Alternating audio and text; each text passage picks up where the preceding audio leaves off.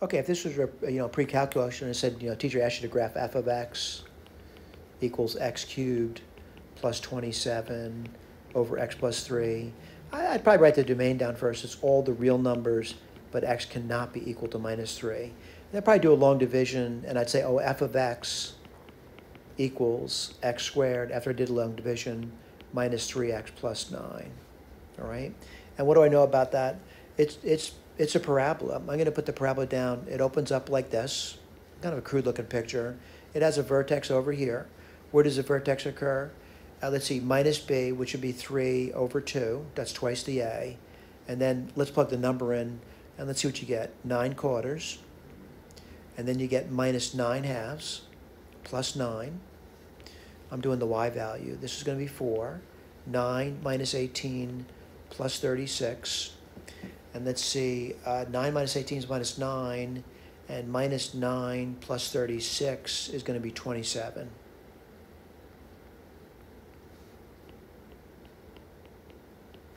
I know there's going to be a hole at minus 3.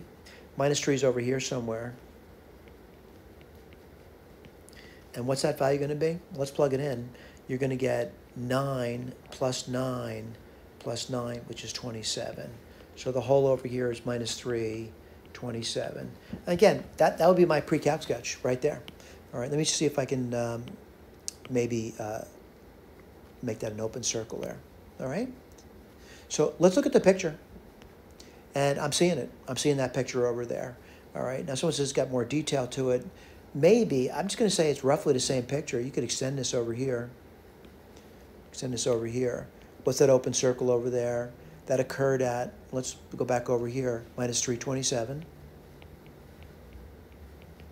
I said the vertex, if you recall, let's go back over here, 3 halves and 27 quarters.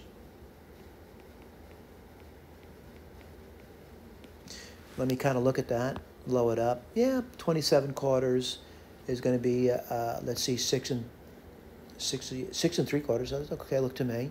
And yeah, things are looking like, really they're looking exactly what we expected them. Again, this is the vertex, a solid point there. All right? So let's go back. Picture's okay. We didn't really need the picture. But let's talk about using SAGE. Reset,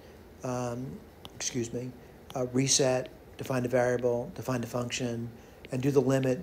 I can say left and right, and also at the function, at the value of minus 3, by the way. We get 27, 27, 27. Exactly what we expected, by the way. Thank you.